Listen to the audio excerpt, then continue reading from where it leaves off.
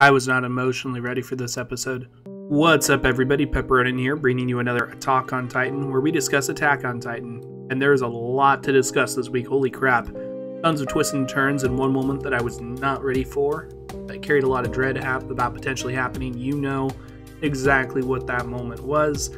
I didn't know who it was going to be, but I felt like something like this was coming. They had it too good for too long, but without spoiling too much. We'll talk about that later, but let's just get into the video. Last week, the assault on Marley reached its climax and set up a potential final confrontation between Eren and Reiner. I said last week I didn't think that Reiner would win this fight, and yeah, he went down in a single punch. Eren had both him and Galliard right in front of him, and Reiner having snatched Galliard away from him, but told Mikasa that he reached his limit. She repeats herself that he needs to come home, and the escape blimp picks them up. I think he may have acted differently if he truly knew what little willpower Reiner had, but just didn't want to risk a prolonged fight with him and getting greedy. I'm pretty sure though that eating the Warhammer Titan itself and not giving that power to one of the other Paradisians means Eren himself wants to eat all the Titan shifters. Not exactly sure why. Maybe he doesn't trust anybody else with those powers. Maybe his ultimate goal of destroying all Titans hasn't changed, and he thinks having less Titan shifters walking around is going to serve that goal better. I mean, unless he has a way to permanently keep those abilities from passing on, then it doesn't really matter. When he dies, random Eldians around the world will be born with those powers. So it seems like a super temporary solution, but with 4 years of planning and having better access to and understanding of his ability to access his predecessor's memories, I'm sure that if this is what he's trying to do, he's already thought of that. Maybe having a single Titan shifter eat all the others affects it, not sure. Actually, I just thought of a theory regarding that. Let me know in the comments if you want to see a video regarding my theory about Eren and what he's trying to do and why. I'm anime only, but I feel like we can get a pretty good idea of his overall goals just based on what we've seen so far. Maybe even where the series is going as a whole. Anyways, Gabi sees that they're retreating and gets pissed. She chases after the blimp with her rifle and screams she's gonna kill Eren Yeager. I'm getting strong Season 1 Eren vibes from her, and that seems 1000% intentional. She is definitely more talented than Eren was at that age, but I have to say their personalities are like carbon copies of each other, not to mention their overall traumatic experiences. Falco chases after her and tries to stop her, but she is dead set on what she is about to do. She tells Falco that her entire life she's tried to work so hard to show the world that Eldians can be good people, remembering getting spit on whenever she left the internment zone, and she feels like Eren and Paradise have undone all that hard work. And Falco remembers what Eren told Reiner right before he transformed, and the question of why was my mom eaten by a Titan? And he quickly realizes what all this is and how Marley had this coming to them for a long time. From that little bit of dialogue, despite his initial outburst of hating and wanting to kill Eren and the Eldians from Paradise, he comes to understand that this is revenge. And he kind of explains this to Gabi while she's screaming at him, asking why all this had to happen. He tells her they were trampled and that this is revenge, and you can perfectly see Gabi's state of mind here and how her mind is shutting out anything that contradicts what she feels like she has to do right now. She asks him, did you see it? Which of course Falco hasn't, so he has to answer no, which Gabi replies, me neither. Meanwhile, on the airship, we have John and a transfer from the garrison covering for the blimp. The transfer tells him he'll cover it, he'll guard the blimp, and tells John to get back up. John joins back up with Sasha and Connie. Connie tells them both that they're very special to him, kind of embraces them in a hug, and just, man, the red flags they're throwing out are freaking glowing right now. They learn that the 6 foot tall, it's not even in here. They learn that 6 total Paradisians died in the assault, which compared to Marley is a huge victory. That being said, any loss of life should be mourned, and John is visibly upset that they lost anybody at all. Eren boards the ship, Armin helps him up, and without hesitation, Levi freaking bodies Eren and slams him up against the wall. He's having none of his shit today. And in my episode 406 review, I said that it seemed like Paradise wasn't fully on board with Eren's plan, that he'd maybe been away for some time, and it seems like I was right about that. Well, they did end up doing what Eren wanted and followed his plan with the letters he sent. It's revealed that they didn't want this at all, and basically Eren forced their hand by leaving Paradise and going to Marley to force them to come rescue him, because he has the Founding Titan and they don't want Marley or anyone else getting a hold of it.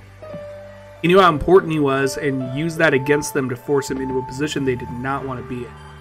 However, I do think what Eren did ultimately was the right course of action, because as we saw in episode 405, right at the very end there, He literally burst through the stage as Willie Tiber was declaring war on Paradise, rallying the entire world together. So, you know, I don't think there was any way to avoid a conflict with Marley, and this way they were able to deal a decisive blow, which Aaron states should buy them some time. They've completely crippled Marley's naval and even military capabilities for the time being, having taken out the top brass and the fleet along with their port. That being said, well, the extent of the damage I think Marley was completely unprepared for. They did have the foresight to put their most incompetent generals in the way of Aaron, but we'll see how well this pays off for them. I think the planning they did put into this is the only reason Marley is still standing and will recover despite how severely they underestimated Paradise. At any rate, the Scots have completely lost their faith in Aaron, and Levi just lets him have it, telling him he smells like shit, telling him he has the same empty look on his face as the people from the underground. They hold him at gunpoint while tying him up. He's basically under arrest. Gabi sees Lobov, the garrison transfer who stayed below the airship, and manages to get a headshot on him while she's sliding as he's zipping around. Pretty insane when you think about it. Lobov falls to the ground, and Gabi quickly figures out how to use the ODM gear to get up to the ship, since everything's still attached. All she really has to do is pull a trigger. Falco grabs her at the very last second as she ascends to try and save her, and uses the excuse that he should inherit the Armored Titan instead of the real reason he's doing all this, which of course he likes her and he wants to save her from becoming a Titan. But right now, he kind of wants to save her from being killed by her own stupidity and arrogance.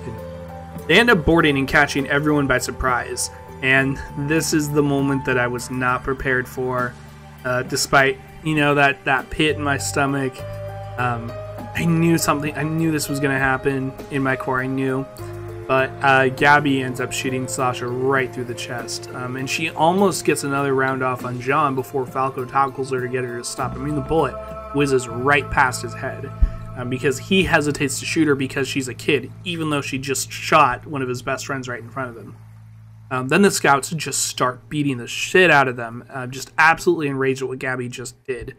There's already a 10 hours version of just that scene, if you need some catharsis for it. But for a lot of people, I think this is going to be completely irredeemable on Gabi's part. Sasha was a fan favorite character for the entire series, and Gabi is just as stubborn as Aaron was. She has just as many of the character flaws that made people annoyed with Aaron. Couple that with killing a beloved character. Yeah, for a lot of people, there's no coming back from this. There's nothing she can do, no way that she can develop to make them get on board with Gabi.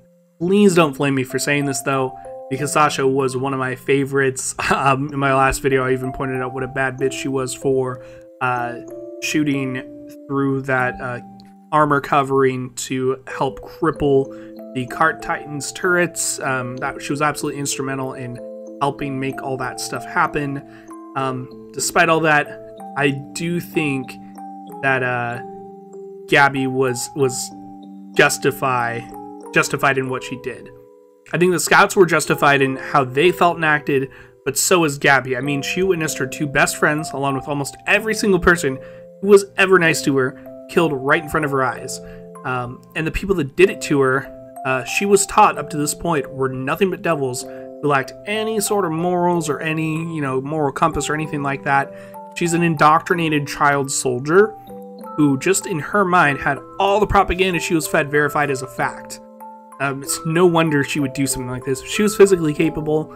There's just no limit to the stuff that she would have done to them. And it's perfectly understandable when you look at it from that perspective. Doesn't mean you have to like the character. Doesn't mean you have to accept what she did. But from a psychological standpoint, it makes complete sense how she ended up based on where she started. She tells them she's following Zeke's will, and that true Eldians will curse them from beyond the grave if they kill her, that they're following their war chief, and that they can tell this to their ringleader. Which John replies, well, why don't you speak to him yourself? Obviously, we think he's talking about Aaron, which he probably partially is, but revealing, I think, the biggest plot twist of the entire episode. Maybe even the season so far. It's definitely up there for the whole series, I'm not going to lie. Not only is Zeke still alive, but he is openly working with Paradise.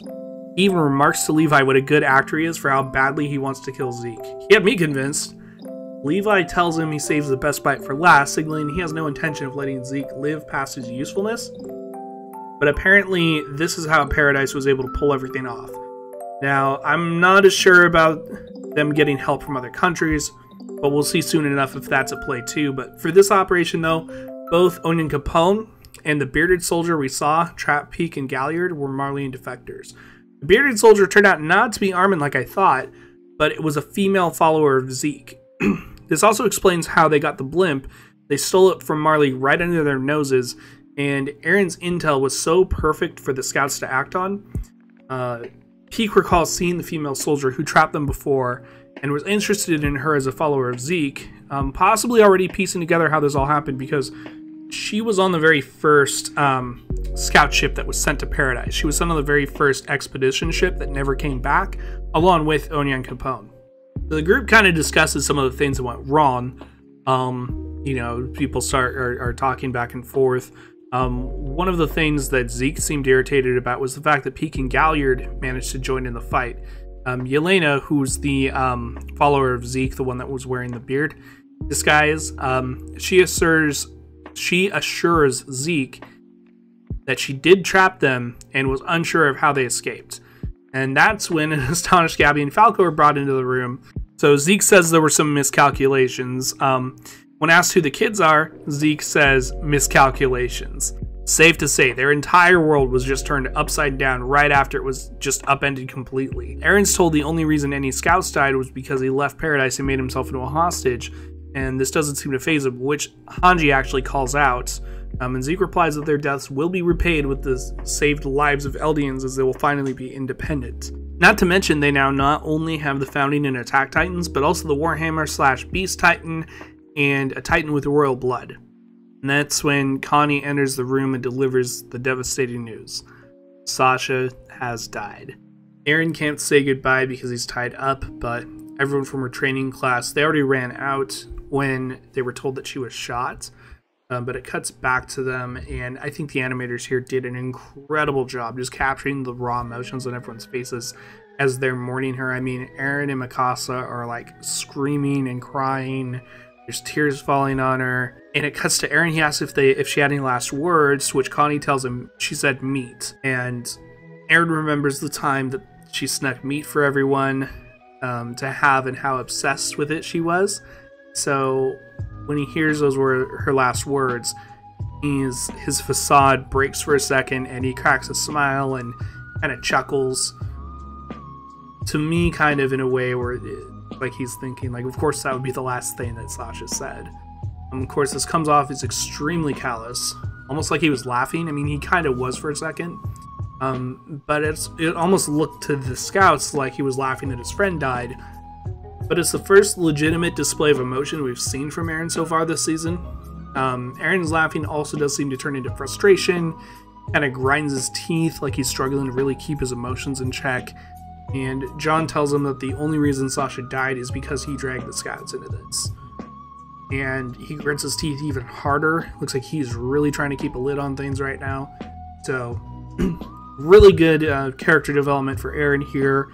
He is still a human being, but, you know, he feels he is doing something very specific, and it has nothing to do with anybody from Paradise anymore. He seems to be kind of in his own world right now, but that is where the episode leaves off. Like every single one this season, tons of twists and gut punches right in the feels. Yeah, this has just been... And I feel like we're just getting started here. There's going to be more major character deaths. It's the final season, and, you know, I haven't felt this scared for all the main characters since season 1, really. Like, anybody could go at just any time. But that was kind of the draw, I think, of this show. But anyways, that's going to do it for today's video. If you liked this video, please give it a like and a comment. Helps out a lot. What did you like about it? Was there anything I didn't talk about that you really wanted me to cover? Is there anything you want me to cover in a future video? Any theories you'd like to see me craft about this? And make sure to subscribe and hit the bell so you don't miss any future videos.